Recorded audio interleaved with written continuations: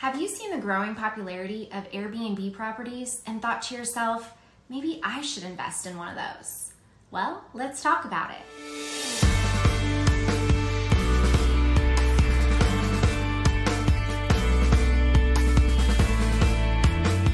Hey there, Melanie here with Home Again Realty Group.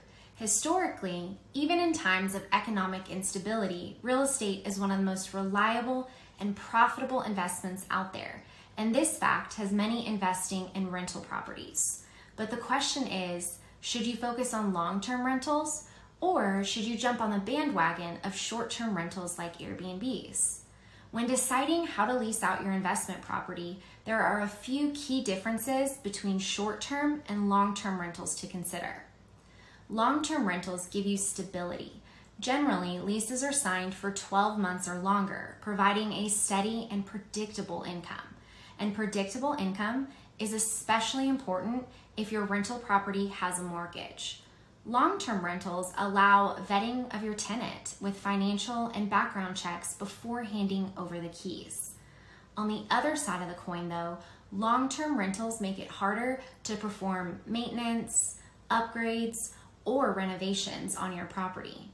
And if rent prices increase in the area, you can't just raise the rent until the lease is up, losing out on potential income. Okay, so what about short-term rentals?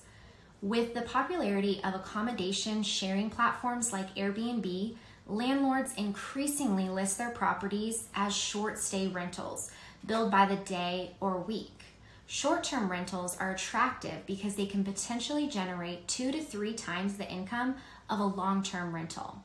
The downside is that bookings can be inconsistent, and while unoccupied, a short-term rental property costs you money rather than making you money. Another risk of short-term rentals is that the tenants are notoriously careless and often treat your property like a hotel room. For this reason, short-term rentals generally cost more in ongoing maintenance and cleaning. There's also the issue of who maintains the property in between guests. If you don't live locally, you'll need a professional cleaner and maintenance crew to serve the premises. Overall, both short-term and long-term rentals have pros and cons, but ultimately it comes down to what scenario you can manage and what kind of returns you expect. In either case, having rentals is an excellent wealth-building strategy. So if you are ready to start adding rental properties to your investment portfolio, whether in the US or overseas, I can help. Click the link to tell me about your future real estate plans, and my team and I will get to work. Bye for now.